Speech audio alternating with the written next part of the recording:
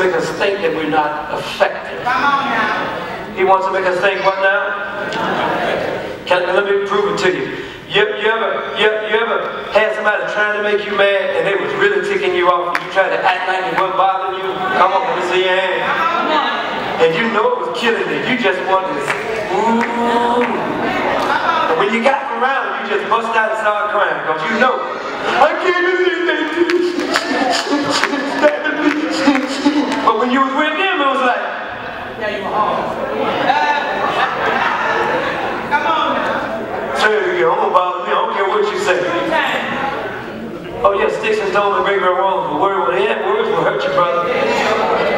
Come on, Pastor. Are you listening to me? And so we've been talking about the journey as we move forward. Somebody say, just do it. Just do it. We need to know that we received Christ. And as we started this walk with the process of Christian growth and winning the battle. You know, the Lord said to me, He said that we've heard the Word of God. When we get saved, the first thing that happens, we hear the Word of God. Somebody say, I heard the Word. And once we hear the Word of God, the second thing we do is we believe it. Somebody say, I believed it. And when we believe, and we believe what we heard, we became sorry for our sins. Come on, you with me? We saw the need for Christ and God saved us. That's called conversion. Somebody say conversion. Then the next step in our life, when we believe God, God took us out of the kingdom of darkness and placed us in the kingdom of light. Are you with me? He placed us where? In the kingdom of light. He placed us and took us and placed us in a position alongside His Son Jesus. And then He applied Christ or Jesus' righteousness to me. And He declared me righteous. That's called what? Justification. It is called what now? And so when we became justified and we became righteous, and then we received the Holy Ghost, He restored us back to the original state where we were, where Adam was with Him in the garden. Are you with me? And so when God saves us and gives us the Holy Spirit, now the part of us that was dead, having made alive by God, He places us and puts us back into the right place. It is called regeneration. He makes all things new to us. He gives us a new spirit. He gives us a new mind. Are you with me?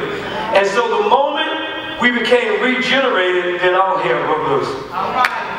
Yeah. Because the moment you said you were saved, the enemy started. That's right. Come on, can I get a witness? Yeah. The moment you said, I'm going to start coming to church, guess what? The enemy started. Right. Let me tell you something. The devil is not worried about you going to church. The devil don't care about you going to church. He don't want you to get involved and get connected.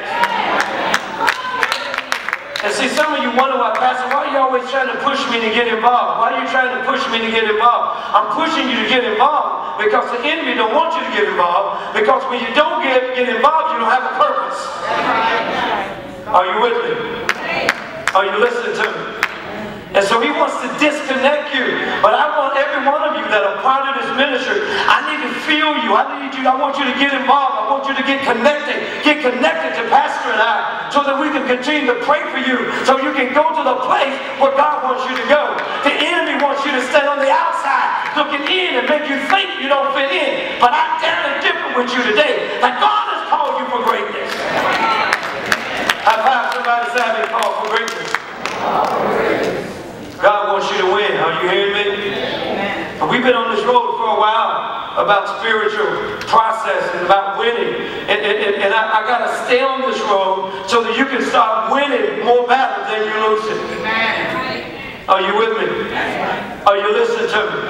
And we've learned words like justified. We've learned words like conversion and regeneration.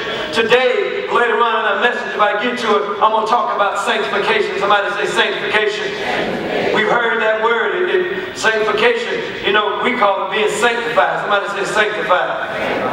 And so there is a process about sanctification. Somebody say it's a process. Sanctification don't happen overnight. It's a process that you go through with. You're not a loser.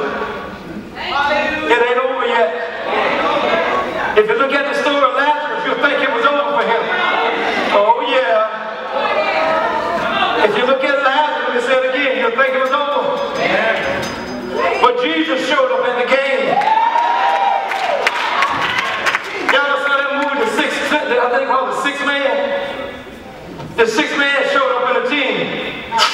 Duncan. People got ready to jump.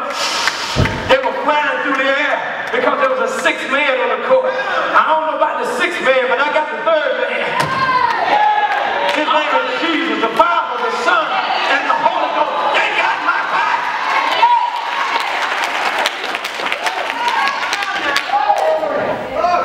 Jesus showed up at the grave, so somebody say, but God.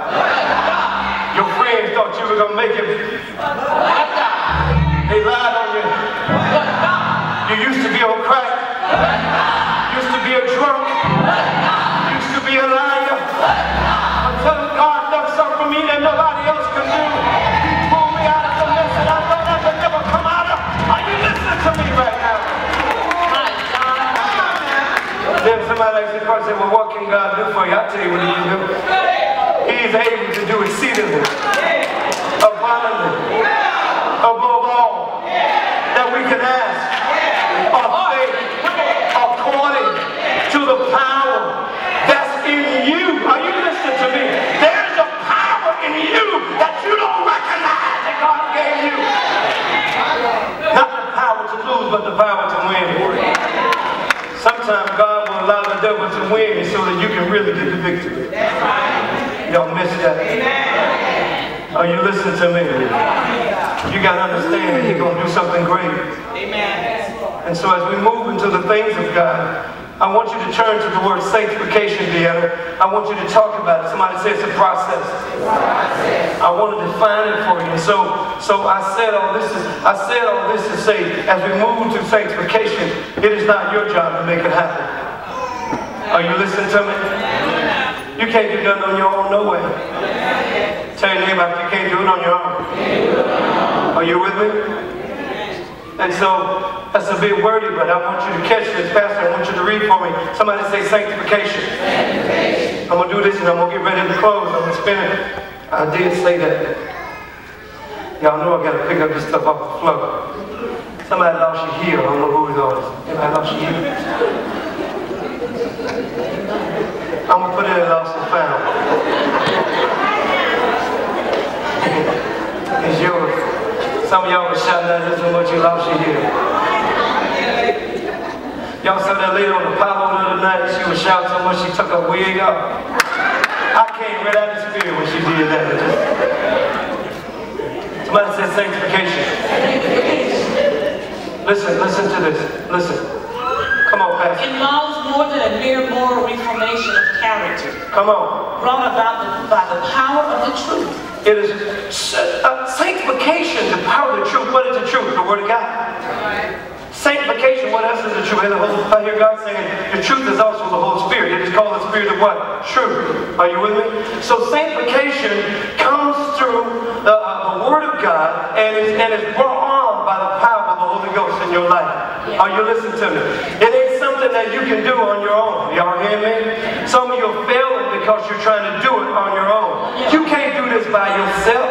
Are you listening? That's why some of y'all jack your head. You're trying to be cheap. Go on, just down there and see Jamaica and let her put a perm in your head. And so, sometimes we have to get some help in order to survive. Somebody say, I need some help. I need some help. Yeah, I heard that girl say it over there. Come on, read, Pastor. It is the work of the Holy Spirit. It is the work of what now? The Holy Spirit. Come on. Bringing the whole nature. Now watch this, watch this.